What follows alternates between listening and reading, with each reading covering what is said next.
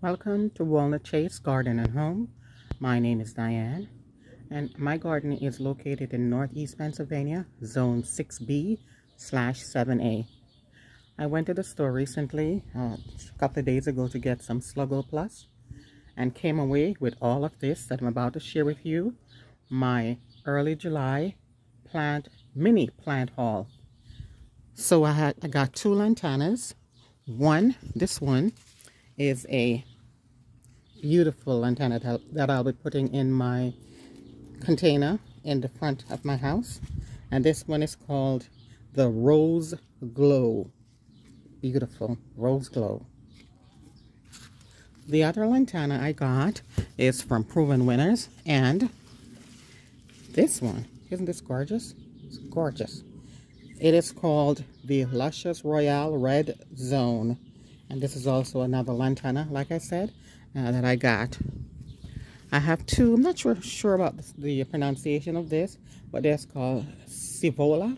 I got two of those. I got one fusion pink, and also I got a purple variety. So this is a purple variety. Blue Brilliance, actually. I stand corrected. This is a Blue Brilliance, and I got the pink fusion. I also picked up from the garden center this plant.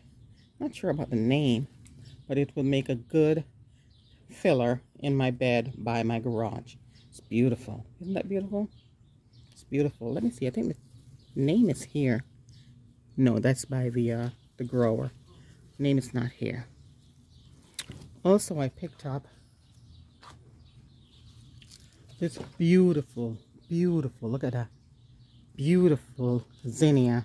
It's called Perfusion Red Yellow Bicolor Zinnia. Isn't that gorgeous? Beautiful. And I'm sure you will see this in my bed on my next garden tour. Also, I picked up, thinking ahead for next year, I also picked up a couple of perennials. This one, it's not blooming yet, but it's a Pocahontas beard tongue. Pocahontas beard tongue. And look at the flower. The flower is going to be gorgeous. And I'm sure you'll see it in my raised bed next year. And the last thing I picked up on this unplanned plant trip is the Color Burst. This is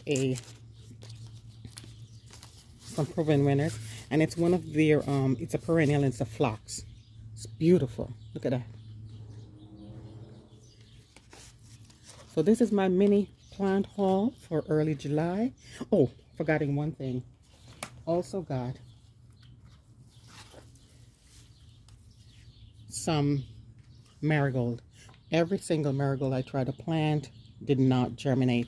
I don't know if the seeds were bad or anything, so I got this 6-pack of marigold for my garden beds. So that's my mini plant haul for the July weekend. Thank you for watching. This is Diane, and see you next time here at Walnut Chase Garden and Home. Bye for now.